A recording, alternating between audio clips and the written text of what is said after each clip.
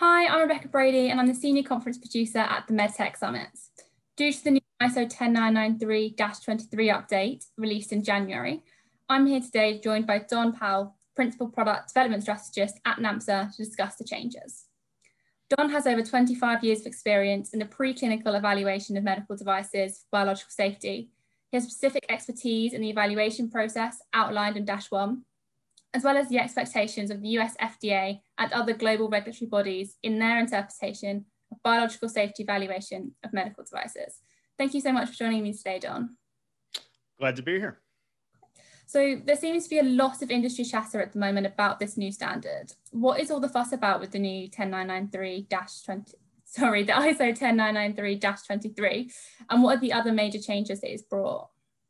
Yeah, I think the main reason I think for all the chatter about the standard is well, two things. Is first, it split from Part 10. So irritation was taken out of ISO 10993 Part 10, and that gave us ISO 10993-23. And then obviously probably the thing that everybody's chattering the most about is the introduction of in vitro assays for the evaluation of the irritation endpoint, which used to be in the standard, but now they've have two methods that have been validated and presented within the standard for us to use.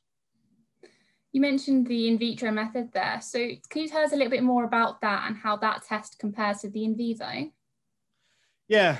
So the in vitro, I think one thing to first note is that it's not an in vitro method for every type of exposure.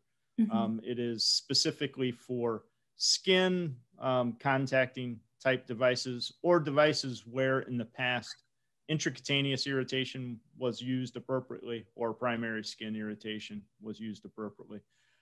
So in that regard, the in vitro assay will, obviously it's in vitro, it's not an in vivo method. Mm-hmm. And it will give you a result that indicates whether your device is an irritant or a non-irritant. And it does that through the use of extractions in saline and vegetable oil, which is similar to what we saw on the in vivo side, especially for the intracutaneous irritation study. But in essence, it's an in vitro assay, so it helps in terms of animal welfare concerns, but it's just specifically as a replacement for two tests right now: the primary skin irritation study or the in vitro irritation. I'm sorry, the intracutaneous irritation study. And you touched on this, but are there any other specific regulatory situations that we currently know of where in vitro method might not be the best choice? Yeah, and the standard speaks to some of these in general. The standard will tell you that it's not for aerosols and gases. Just the method wouldn't work well. If your device contains something that would elute a color or somehow contain a chemical that interferes with the reduction of MTT, then those types of products wouldn't be appropriate for the in vitro assay. Also, it's not a direct contact method. And by that, I mean, you can't take a small piece of plastic and directly apply it to the in vitro assay. It has to be through this extraction process in vegetable oil or saline. And as I previously mentioned, it's specifically as a replacement right now. It's validated for the primary skin irritation test and the intracutaneous irritation test.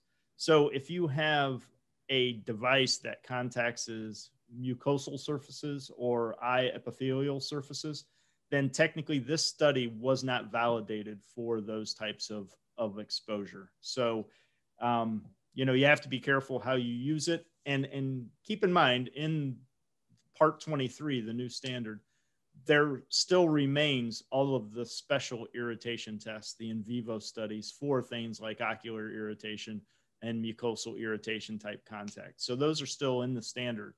It's not just an in vitro assay standard. There's still a lot of the in vivo methods within the standard, and actually they haven't changed a whole lot at all. Okay. And something the industry always wonders about is how notified bodies and regulatory agencies are going to sort of adopt these standards. So do we currently know how notified bodies and regulatory agencies like the FDA or the Japanese PMDA will adopt the standard? Yeah, we know some. We have some evidence of that out there right now.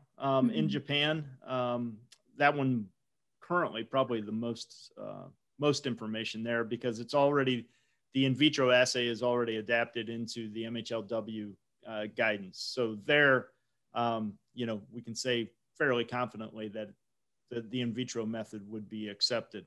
If we go to the FDA, certainly the FDA has been involved in the development of Part 23. So that would give us some good feeling that they hopefully will accept the method, but it hasn't formally been recognized as a consensus standard yet. And so we don't know the official take, if you will, from the FDA perspective. Typically they update their consensus standards twice a year. So we'll probably have some time to wait to hear back from FDA on that. And I know that there's been an internal review of the standard. But again, we don't have that feedback as of yet. And then in the EU, for example, because the standard is the state-of-the-art standard when it comes to irritation, albeit slightly confusing right now because we technically have two standards for irritation, Part 10 and Part 23. But this one, I would say, would trump the prior version because it is state-of-the-art. So I think you could use that with confidence in Europe. But likewise, if you already have in vivo data for irritation, as it stands right now, I don't think because of the issuance of the standard, you would have to go out and repeat in vitro irritation. I think there should be, say roughly like a year grace period typically for you to make that conversion. So if you've already had testing completed and it's in vivo, I think I would stick with that. If you're still planning your testing, I think it would be okay for an EU submission to incorporate the in vitro assay into your plans. In other regions, especially like China, again, Part 23 hasn't been officially adapted into the Chinese regulation. But once that happens, and again, once the standard actually comes out as a Chinese standard, I would hopefully expect China to accept the method as well. But that one, again, still a work in progress, I would say. That's great to have that global view. Thank you. So what things might a manufacturer need to make sure they know before requesting this test from their laboratory? Yeah, I think just knowing the basic method and what it covers and what it doesn't cover. And certainly, understanding the composition of your device, just the exposure of your device to the patient, because that exposure is going to tell you whether or not this method is applicable to your device or can be used for your device as it's validated currently. And then, the composition, I say that because the standard does, before it gets into testing, it does ask the manufacturer to look at the material characterization profile of the device, do literature search on those materials for any potential hazards that would indicate a hazard potential, and use that information to then plan your irritation evaluation as well. And you might not see as much feedback there from, like, say, the FDA, but I would expect a notified body in the EU would want to see that information because this standard tells you to do it, as well as Part 1, in terms of just understanding what's in your device.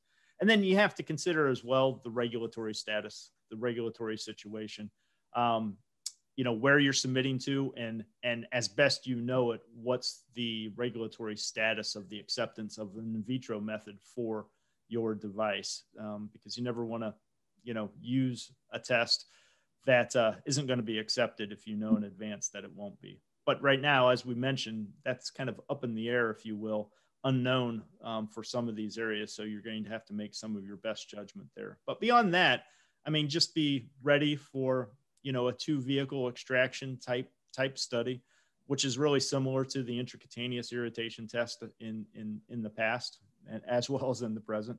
And, be ready for a situation where the conclusion will be based on the outcome of both those vehicles. So if saline essentially passes and vegetable oil fails, your device is classified as an irritant based on the wording in the standard. So it's a two vehicle approach to a final conclusion. Great. This is a really interesting topic and one that people have loads of questions on. I believe you guys have NAMSA have a podcast episode specialising in this. Where can people listen to that episode if they want more information about Part 23? Yeah, simply go to NAMSA's website, namsa.com, under the resources tab, and we have an area specifically for podcast, and you can connect the dots and find that link there as well. And the podcast is available on where you find your normal podcast episodes as well. So should be there to be downloaded.